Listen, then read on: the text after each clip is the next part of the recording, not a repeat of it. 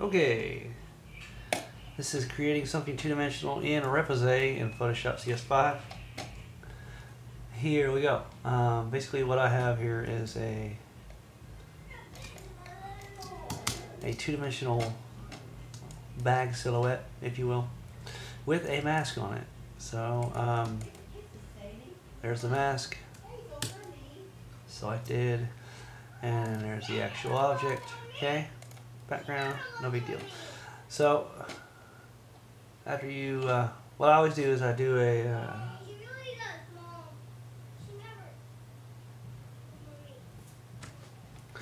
mask of the shape, so that way everything around it is black.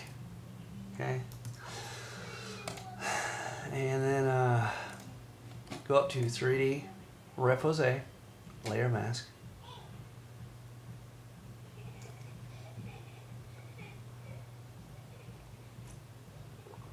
Yeah, I got a slow computer. Alright, and now once this dialog window pops up, you'll see there's several options here to choose from. Some of these are crazy looking, but I'm just going to go, since it's a bag and I want it to look like a bag, I'm going to go with this guy right here, which is inflate. So I'll select inflate, and then I will wait for Mr. Rainbow to go away.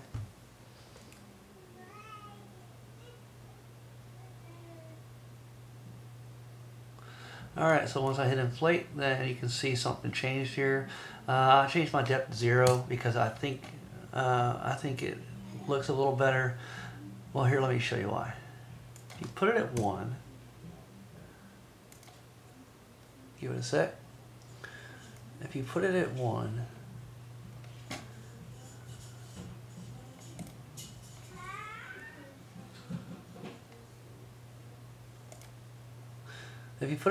and you rotate this guy to see the side of him, it doesn't look like a bag of chips from the side. So you want to change your depth to 0.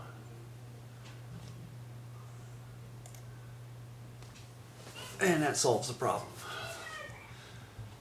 We don't have to worry about it. And then for strength, I put it at 0.025 just because if you put it in anything bigger than that, and you have like a label or whatever, it'll start distorting the logos and text too much. So if you put it at 0.025, that's good. Everything else I leave default, but you can control all the different sides. This is everything. That's the front, bevel 1, bevel 2, back, and sides. So I hit OK. And there we go. We have ourselves a three-dimensional bag. And if you want to,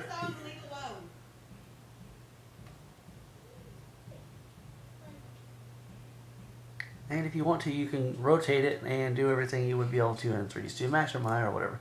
Well, not everything, but it's like here you got different sets of tools. You can scale it, slide it, pan, roll, and rotate. So you can see here that you can rotate this dude three-dimensionally, and the lighting automatically adjusts. It's pretty cool. The only thing is you can't go all the way around to the back because it doesn't really know what's on the back. Other than that, you're good to go. And if you want to, you can rotate it using this tool, which is great.